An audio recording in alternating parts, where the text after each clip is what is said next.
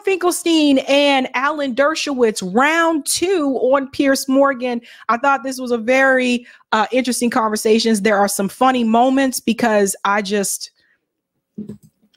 Dershowitz is horrible. I can't. I'm so sick of this guy. I'm so sick of him. Okay. I've had it with this guy. Let's go ahead and dive in. I don't know why Piers puts himself through this, but here we go. We are getting started with this part. Wait a minute. Did I highlight it? Oh, this part here. Do both sides have a legitimate cause for complaint? Let's dive in here. If you look at that in totality, some people have said to me, if you actually go back to this period in time, both sides have a legitimate cause for complaint. Would you agree with that?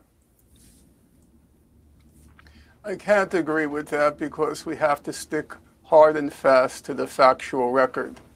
The factual record is fairly clear on what happened in 1947 to 49 in the case of Israel and Palestine. Roughly 750,000 Palestinians from what became the state of Israel were either expelled or fled in fear and ended up refugees. Now, it's important to keep in mind, Piers, because you, and I think generously, agreed to talk about the background. Frankly, I think you're the first person I've noticed willing to talk about the background, that about 270,000 of those Palestinians who were expelled during the first Arab-Israeli war, they ended up in Gaza. So if we want to take the point as a point of departure, 1947 to 49, the point of departure for Gaza is exactly the same. That's how Gaza became Gaza. 70% of the population of Gaza became Palestinian refugees. Now, as to the question of what's sometimes called a population exchange between the Arabs who resided in, the Jews who reside in the Arab world versus the Arabs who resided in what became the state of Israel, there really isn't. I don't want to get involved now in a scholarly debate because it's simply not the time and place. But there isn't any good scholarship on what happened with those Arab Jews in 1948. Some, like the Yemeni Jews, everybody agrees they came willingly. The question of the Iraqi Jews, it's kind of a blur what happened. I'm not going to take one position or another on it. But I don't think those other aspects of the conflict ought to distract us from the fundamental question that you asked, and I think it's a very good question, to look at the background. And the background to what happened on October 7th, it began with the expulsion of about 300,000 Palestinians into Gaza, and now they comprise about 70 to 80% of the population of Gaza and their descendants. Okay, well, Alan Dershowitz, you're disagreeing with what you're hearing there. Why? Alan Dershowitz always looks like an angry potato. Like every time I see him, he looks like his face kind of looked like a potato. Seriously. But the point that Norm is making there, that's important to know. This is why we continue to say this didn't start on October 7th. And you got to think about it. All those people that were basically refugees in Gaza, right? So then you got to think about the people that were born in that, caged in space, that open air prison. How do you expect those people, what mindset are they going to have? Like, they know that they're basically in prison. They can't move around freely. Like, what kind of life is that for someone to have? Fundamentally, the Nakba was a self-imposed wound. Ben-Gurion, when he announced the establishment of Israel, welcomed all the Arabs to stay. He didn't want to expel a single one. But the Arab countries engaged in a genocidal war designed to kill every Jew and destroy Israel. It was as a result of that invasion that Palestinians left or were expelled. Now, I happen to have studied the situation with Iraqi Jews, because I was one of those people who helped draft Resolution 242 at the United Nations, and we looked at great detail into the history of Jews in places like Iraq. In Iraq, there was a Nazi pogrom during the Second World War, and there were additional pogroms in other Arab countries in which Jews had no choice but to leave. And there was an exchange of population, much as there were in Sudetenland, much as there were in Pakistan and India. And every other country in the world, the refugees were incorporated, assimilated into the society. But UNRWA, this horrible, horrible organization, was set up to keep the Arabs refugees, to keep them in camps, to make sure there was a festering wound. The Jews were integrated into society. No, they weren't first-class citizens in the beginning, but now they dominate the country. The same thing. Pause. Did you pay attention to what he just said there? He said, no, they weren't first-class citizens in the beginning, but now they dominate the country. So I don't know if that was a slip of the tongue or if that was intentional or not, but that's Alan Dershowitz admitting to you who is in power. So this is why when people try to put the Palestinian people and the Israelis on the same level, you really just can't. So there's that. He's talking about the food. He's talking about UNRWA. Again, notice how he's trying to blame the oppressed for their own oppression. That's what he's doing. Pay attention to that, folks. People did the same type of rhetoric, right? People had the same type of rhetoric during slavery. They had the same type of rhetoric during Jim Crow laws. That's why this is so incredibly dangerous. You cannot blame oppressed people for their own oppression. That is what Alan Dershowitz is doing. This guy is very trained. He has been a trained liar. That's why you keep seeing him pop up everywhere to debate this subject. It could have happened to the Arabs who left Israel. They could have been integrated into the surrounding countries. Instead, they were kept in camps and told that they had to destroy Israel. They had to have a right of return. They had to go back. That history can't stop and you can't move forward. You have to only move backwards. So the sole fault for the refugees was the attack by the Arab countries designed to kill Israelis. That's when the expulsions and the leavings occurred. And so Alan, before I go back to Norman for response to that, from your understanding, how many Jewish people were displaced from their homes in this early period? Because I've heard it was actually a lot. It was between 700,000 and 800,000, with probably $1 trillion worth of wealth. These were people who had lived in these countries longer than the Muslims. They had lived there since the Babylonian exile 2,000 years earlier. They had been full citizens. They were dhimmis. They were second class because they were not Muslims, but they lived in peace. And once this happened, many were expelled. Some left voluntarily. I concede that to Mr. Finkelstein. But many left. About the same number were left voluntarily. Remember, too, with the Arabs, they were told to leave, and they would come back victorious after. In Haifa, for example, many of them wanted to stay, and many did stay. But the Arab leadership said, leave, we'll come back victorious, you'll have everything back. This is a complex situation. It's 75 years ago. There is a statute of limitations on things like this, a moral statute of limitations. Move on. Establish yourselves in the countries that you left and went to. Get rid of these refugee camps. Get rid of UNRWA. And it's UNRWA, for one, and number two. So you see what he's trying to do? He's trying to tell the Palestinian people, forget about the past, forget about your history, and just move on. Where does that rhetoric sound familiar? Where have we heard that before, ladies and gentlemen? Haven't we heard people say the same kind of phrases here in the United States to certain groups here in the United States? Move on, forget about the past, move forward. Let's not talk about that. That's to make the people who occupied you and the people who oppressed you feel comfortable. Become full citizens of the countries you moved to, the way my grandparents became full citizens of the United States. Let me go after pogroms had made them leave Poland. Okay, come to Norman Finkelstein. Your response to that? Okay, thank you, Piers. First of all, as a general point, I agree with the notion of a statute of limitations on your claims to a parcel of land. The first time I came across that expression was reading Arnold Toynbee's great history of the world, actually.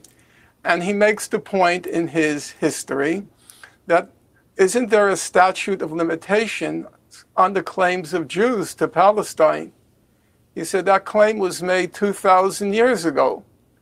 And it's claimed that, even today it's claimed that, based on what happened 2,000 years ago, there's a large portion of Israeli population who believes they have title to the West Bank, they have title to Gaza, because of that claim 2,000 years ago.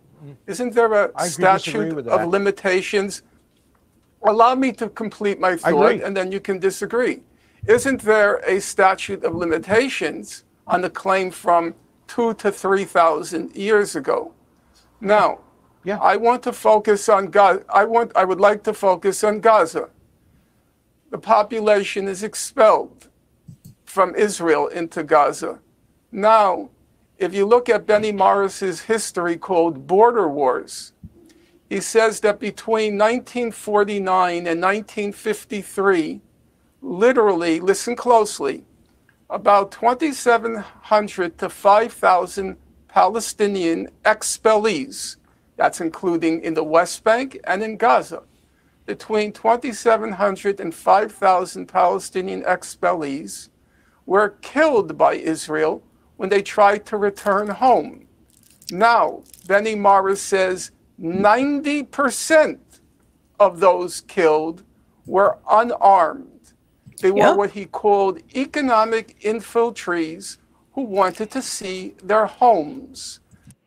Now, let's pause here for a second. The killing of unarmed people. Where does that sound familiar? Didn't we just see a guy on the news, or I saw on social media actually, was shot by the police and he was unarmed? Remember, the police in the United States, they got their training from the IDF in Israel.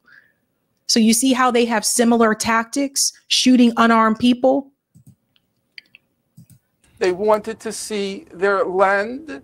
They wanted to see their neighbors. They were brutally, if you believe Professor Morris, brutally murdered between those years. In 1956, as you know, peers, England, France, and Israel invaded Egypt, including at the time Gaza. What happened then? According to Benny Morris in the book Border Wars, he said between 470 and 500 Palestinian men were lined up and shot down. Now let's bear in mind, peers, this is long, long before this entity called Hamas came into the picture.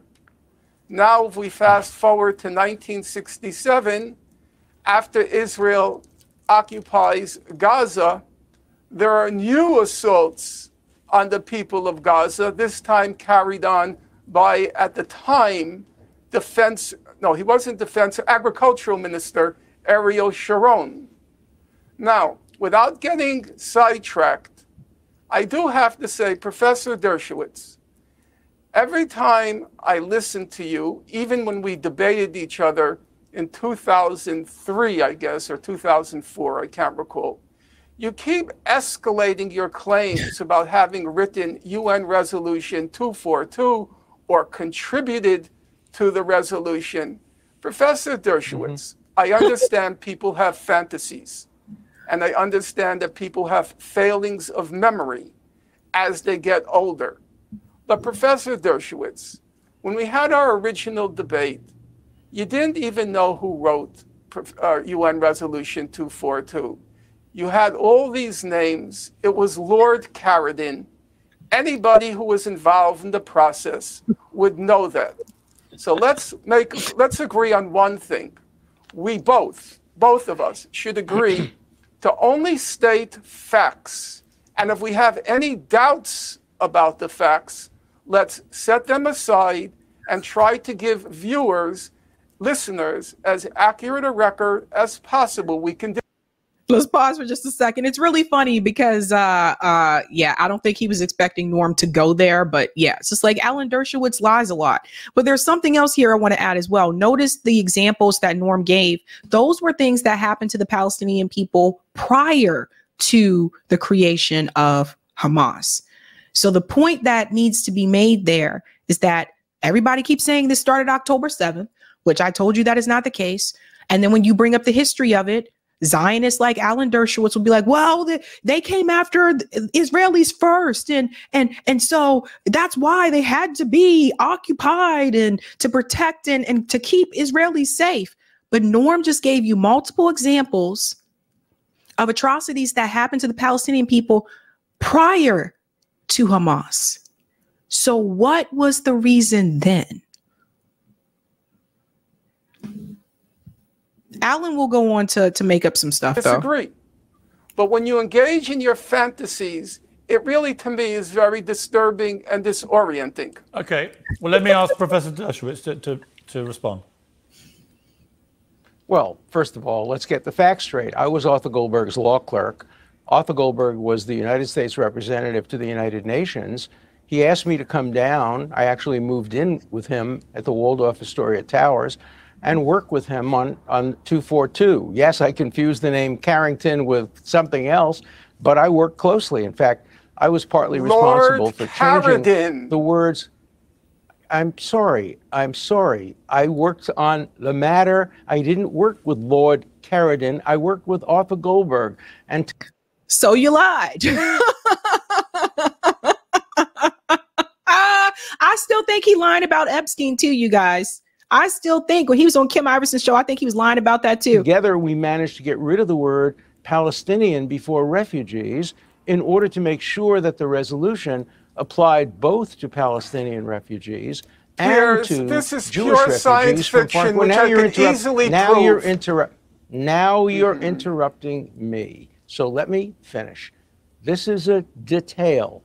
It's a fact. Now let's talk about what happened involving the Gaza Strip. I agree there's a statute of limitations. I'm opposed to any biblical claims on Israel. I believe Israel has a political and moral claim to the land. There have always been Jews living there from the time of Jesus and Muhammad to 1948. And wisely, the British decided for a compromise plan for division. And that plan was accepted by the Jewish and Zionist leaders. It was rejected by the Palestinians. And then, as you know, Israel tried to give the entire Gaza Strip over to Egypt, back to Egypt, during the Camp David Accords. It almost caused a breakdown in the Camp David meetings because the Egyptians didn't want it. And Israel very reluctantly held on to it. And then in 2005, Israel abandoned the Gaza. And only when rockets and a bloody coup occurred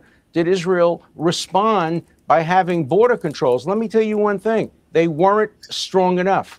If there had been better border controls, Hamas would not have been allowed to bring in concrete, which it used to build tunnels, to bring in weapons, which it used to murder all these people on October 7th. So Israel was not strong enough. It should have had far better border controls, as other countries had in comparable situations.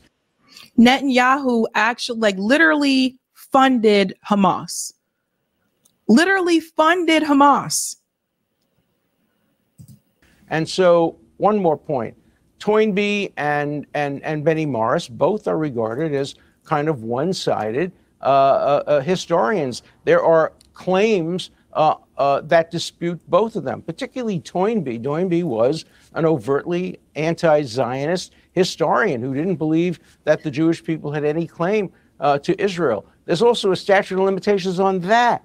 And so let's move forward. And moving forward means potentially a solution where Hamas is no longer in control of Gaza. Remember, too, you're absolutely right, Norman. Terrorism began way before Hamas. Terrorism was an essential part of the Palestinian leadership. The Olympic massacres that occurred way before Hamas. The terrorism on airplanes. See how he's smearing Arabic people? You see what he's doing? How he's putting that smear out there? to scare people and tell people that they were always terrorists and stuff like that. But see, if it was the other way around, and if you made those types of statements about Israelis, you would be called anti-Semitic. But you see how he can just sit up there and smear Arabic people? Blowing up of airplanes, the hijacking of airplanes. The problem is that the world rewarded terrorism, and it's rewarding them again by allowing Hamas to free hundreds of people, legitimately, many convicted, and not all convicted, many convicted, in exchange for a small number of completely innocent hostages. You can't compare completely innocent hostages with convicted murderers. Okay. Look, Norman, respond to that, but also, I also want to move on. Yes. Once you've responded to it, also move on, if you will, to the issue of settlements, because one of the things I find hardest to have any sympathy with Israel about is the continued expansion of settlements. I agree. And in particular on the West Bank, and I think we may find some consensus here. But first of all, Norman, your response to what Alan Dershowitz just said, but also then move it to settlements. Yeah, well, I would like to try to, well, actually, I can bring it up to the settlements on the case of Gaza. So I would like to just continue where I left off with, so to speak, at the risk of being boring, the timeline. I said in 1970, there were atrocities committed in Gaza against the people of Gaza by the headed by the agricultural minister at the time, Ariel Sharon. In 1987, as you perhaps remember, Piers, the first Intifada broke out. It was overwhelmingly, here I quote Benny Morris from his book, Righteous Victims, it was an overwhelmingly nonviolent civil resistance to the Israeli occupation. Yeah, I heard that too, Spark Joy. Somebody is eating potato chips. I was like, is someone opening like a candy wrapper or something? I heard that too. By 1990, 3 years after the beginning, or really 2 years, because it began on December 7th, 1987, by 1990, Israel started to institute, again, I'm sticking strictly to Gaza, what it called a closure policy. And the closure policy was basically to seal off Gaza, okay? By 2002, 2003, if you read Baruch Kimmerling, he was a senior sociologist at the Hebrew University of Jerusalem. He described Gaza as, quote, the largest concentration camp ever. Yep. Now, you might say Baruch Kimmerling was a person of the left, and I will grant that. But then we have Giora Eiland. Giora Eiland at the time was the head of Israel's National Security Council. He said in March 2003, and now I'm quoting him, he described Gaza as a huge concentration camp. So you can say there is a consensus among knowledgeable people, sociologists at the Hebrew University, head of the National Security Council, that Israel had turned Gaza into a concentration camp. In 2006, there was an election in January 2006. Hamas wins the election basically on the platform of reform, because the Palestinian Authority is proverbially corrupt. It comes into power. Immediately as it comes into power, Israel institutes this brutal economic blockade on Gaza. Yep. And at that point, there have been various descriptions. I'm sure, Piers, you wouldn't disagree. You wouldn't call The Economist a left-wing magazine or anti-Semitic. It described Gaza as, quote, a toxic dump. Yep. And at that point, it had slowly, just to give you one example, Piers, and your listeners, because they should have a sense of what this blockade looked like. Israel's explicit policy, was to keep Gaza on the precipice of economic catastrophe. That's how they described their policy. They prohibited baby chicks from entering Gaza. They prohibited chocolate from entering Gaza. They prohibited potato chips from entering Gaza. They prohibited any spices from entering Gaza. But they didn't prevent this potato chip. Look at Alan Dershowitz's face. Look at the expression on his face. Isn't this scary? It's kind of scary. You know, he actually, his eyes lit up like that when Norm started to mention potato chips. And it prohibited any exports from Gaza, except at some points, occasionally, things like strawberries. So what had happened to Gaza? It had, on the eve of 2007, it had the highest unemployment rate in the world. It was about 60% unemployed, 50% for the population as a whole, 60% for youth. The people in Gaza were left to languish and die. No past, no present, no future. To languish and die in the concentration camp. That was their prospect as of October 6, 2003. Excuse me, 2023. Sorry about that. May I respond? Well, I'll tell you what, yes, actually, on that point, Professor Dershowitz. Yeah, we're going to move on to the West Bank. Where did I? Oh, yes. This part right here. Name me one intentional body. This part is very important.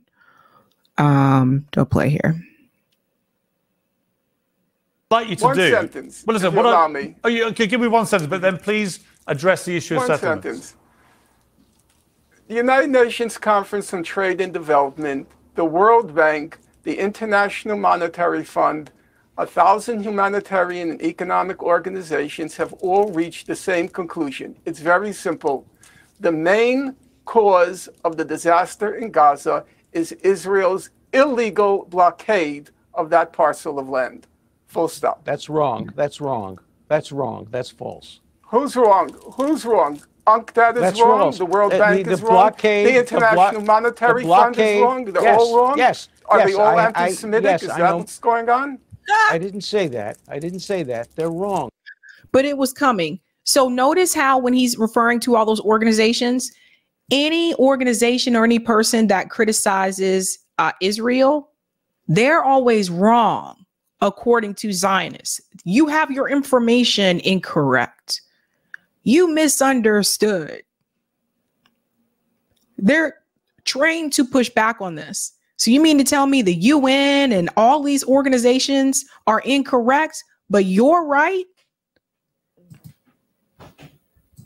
I happen to know more about the law than any of them. Because the blockade was completely lawful. It was designed to prevent the importation and then the use of rockets against Israel. It's perfectly lawful for a country to engage in a blockade. That is, you're not, let me finish. You can't have a double. Look, Israel is exposed to a double standard, but we're not letting you impose a double standard on me. No, I'm going to finish my statement, and you're not going to interrupt me. Potato got angry. So understand me. The military occupation was lawful. The blockade was lawful. Every country has the right to defend itself from rockets, from terror tunnels, from people coming over the border, murdering and kidnapping people. Those are all lawful. I'm telling you that as an expert in international law and the law of war. Okay. If you want to dispute me, get an expert who knows something about international law. Okay. How is this guy an expert in everything? You were Jeffrey Epstein's lawyer. You claim to be an expert in international law. You also claim to be some type of historian. How are you no one is an expert in everything, but Alan Dershowitz apparently was everywhere at every time with everyone and is an expert in everything. Make it make sense, people. Not a polemicist like you. Professor Dershowitz, okay. Professor Dershowitz, just as a matter of fact, I teach the laws of war. I've been teaching it for the last 5 years. To my understanding, you're biased. Okay, Professor Dershowitz. Okay, Professor Dershowitz. Let's. So he teaches something, but Alan Dershowitz said, "Yeah, you teach it, but you don't know anything about it." Everybody is wrong except for the Zionists. Does everybody? You see this now? Everyone is wrong except for them. Disagree. I'm completely ignorant. Let's take that as a point of departure. How does it come to be Yes. that every humanitarian and political body in the world has declared that the blockade of Gaza constitutes collective punishment and therefore is a violation, a breach of international law, a war crime under international law. How did that come to pass? They're wrong. How is it that first of all, you're wrong. They're all wrong. No, you're not. You're not wrong, right. Except you're Alan not right. Dershowitz. No. Except you're wrong. Sir, you're wrong sir, in describing. Professor Dershowitz. You're wrong in describing name every one, group. There are many name groups. Me one. Okay, Professor Dershowitz. Name me one legal international legal body or human rights organization. Name me one. I'll take the pause. Name me one that says the blockade of Gaza is not collective punishment. Name me one. The Lawfare Project in the United States. The Lawfare Project. I said, name me one international legal or political body. It is. One. It is.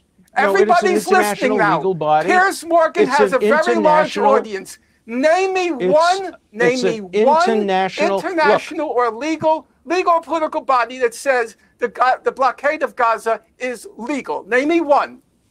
It is legal, and every organization that I have been associated with, the Lawfare Project, the project run by a woman named Leitner, an international project, were all concluded that the blockade is legal. Also, the Israeli Supreme let me finish. The Israeli Supreme Court, which is above reproach and which is much fairer than the International Court of Justice, has also, with limits, has said that blockades designed to prevent the bringing of rockets to Israel is lawful. Also, of course, the Israeli Supreme Court is going to protect the Israeli people, you dummy. Of course that's going to happen. Of course the Israel Supreme Court is going to agree with the blockade. That's just like having Israel investigate itself. Those things should be independent and should come from outside. Now listen to what he says about the ICJ. This is interesting. Use your common sense. What possible reason would there be for allowing a group in Gaza, a group of Hamas, to send rockets without trying to blockade them from bringing the rockets in and building tunnels? Use your common sense. Of course it's unlawful. Okay. Every country in the world would do exactly the same as Israel did. Listen, I think we've exhausted this part of the debate. From being I do want to, before we run out of time, we only have about 5 minutes left, and I do want to get into settlements. And I'll start with you, Professor Finkelstein. The issue of settlements, I think, is pretty much indefensible, actually, what's been going on, and particularly in recent years on the West. No, of course not. They are not war crimes at all. They are disputes over what constitutes the UN Resolution 242. But if the UN says they're illegal, if the UN says they're illegal, where does that leave it? The UN says a lot of things. The UN, the UN also called Israel Zionism racism. So hold on to that part right there, because let me tell you what he's actually saying. When he said the Israel Supreme Court is above reproach, and now he tells you, well, the UN says a lot of things are illegal. What he is really saying to you is that when it comes down to war crimes, they're talking about the settlements. I skipped you that part for sake of time. When they're talking about war crimes, when they're talking about those illegal settlements, etc., all the things that are happening to the Palestinian people, what he's telling you is that Israel is above all of those organizations. Israel is above the UN. They're above the ICJ, which he says in this debate that he said the ICJ is actually not legitimate. Again, nothing is legitimate when they're criticizing Israel. So he goes on to mention those things. He's telling you that Israel, what they decide to do in Israel is above everything and every other organization and is above international law. And that is what he's telling you. And that's what I want you to write down and take home with you and pass on to your friends, because that is incredibly dangerous. We have heard this type of rhetoric before. And we cannot go back to a space like that. Israel needs to be dismantled. People have to put the state of Israel in its place. And I don't know what's going to happen after this war in Gaza, but I will say one thing. The world now has its eyes on the state of Israel, and the world is now able to see that Israel has been getting away with things that none of these other neighboring countries to Israel would be able to get away with, and how incredibly dangerous the Israeli government has become, not just to the Palestinian people, but to the entire world. This is why Nicaragua has gone to the ICJ. That's why South Africa started this in the beginning and went to the ICJ. They have put Israel's behavior on the international stage during a time of social media. The UN has no authority to define international law. The UN can give all advisory 15 opinions. judges, who does? But let me please, are the ICJ. Let me finish. So remember who appoints the justices. Countries appoint the justices. So when Lebanon appoints a justice, it's Hezbollah is appointing the justice. The International Court of Justice is an illegitimate court. It is not a real court. But I want to get to the core. See? You see that? Point. What Finkelstein finally says. Let me pause for a second. We'll get back to this. If the ICJ is an illegitimate court, according to Alan Dershowitz, are they an illegitimate court when it comes to Russia? Are they an illegitimate court when it comes to Russia and Ukraine?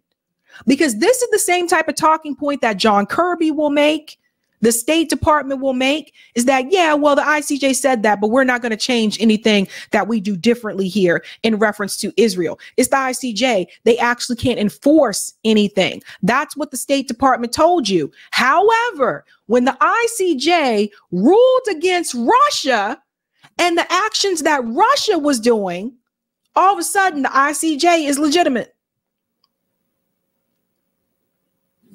It's only illegitimate when they're criticizing Israel. Let me finish, please. Let me finish. Let me finish. What Finkelstein is finally saying is that these people, he called them martyrs. I was at Beirut. I was at the Nova Music Festival. I saw the remnants of where a woman named Vivian Silver, a peacenik, who used to go over and bring Hamas and Gazan people to hospitals, was burnt to death. I saw where people were raped. There is no justification for collective rape. There is no justification for murdering a peacenik. This woman. If he feels there's no justification for that, then why was he Jeffrey Epstein's lawyer? Why were you hanging out on Epstein's island? And by the way, they keep repeating the same talking point. That talking point has been debunked multiple times. The New York Times has had to retract that article because there was no evidence for those claims.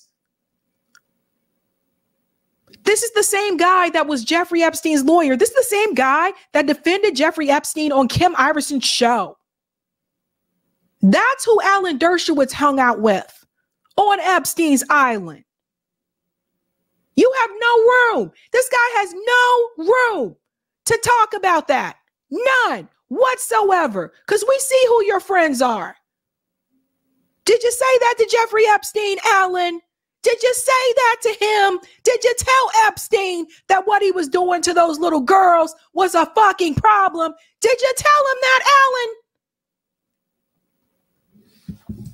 I don't think so. Was probably murdered by the very people she brought to hospitals because they knew exactly where she lived and where the hospitals. It's an abomination to even suggest that any kind of martyrdom, dispute over land, dispute over anything could justify what happened on October 7th. Shame on anybody who thinks that civilized human beings should be praised or even justified for doing what they did. I met a man whose son had been beheaded, and Hamas then took his head, brought it back to Gaza, put it on sale for $10,000, and this father had to bury his son without a head. I don't believe half the things that this guy is saying. Again, a lot of these things have not been proven. Norm responds to whether or not he will actually condemn those people. I think this is an important part. We'll end with Norma Finkelstein's response and answer that question. I think it's a legitimate question. My response is exactly the same one I gave you the very first time I met you, Piers. There were atrocities, large atrocities, that occurred on October 7th. I think it's indisputable. You then asked me, would you consider it terrorism? I then replied to you, I think atrocities denote terrorism.